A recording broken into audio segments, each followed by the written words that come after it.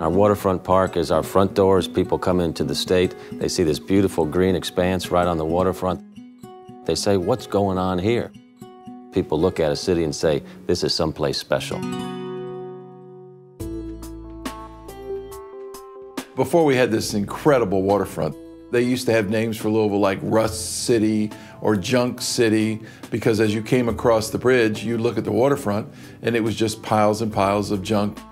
And it was 85 acres of really unappealing land use. And the question then was, what do you do?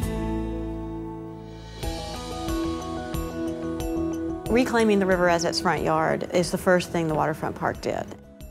What that has done is created a sort of beloved icon, touted as a place you must visit when you arrive in Louisville.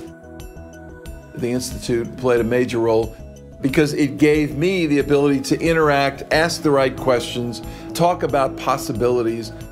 And the Institute made very clear to me, design it in a way that it connects to the people. Turning this waterfront to one of the most beautiful spots in the Commonwealth of Kentucky has had a ripple effect for hundreds of millions of dollars of investment in housing, in entertainment venues, all within walking distance of the park. Every city had what seemed to be insurmountable issues.